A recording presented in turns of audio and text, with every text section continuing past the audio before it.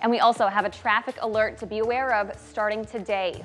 River Drive in Moline is closed from 55th Street to 34th Street because of floodwaters. The Moline Police Department says do not drive around the signs or into the water. It's not only hazardous for your vehicle, it could also be deadly to you.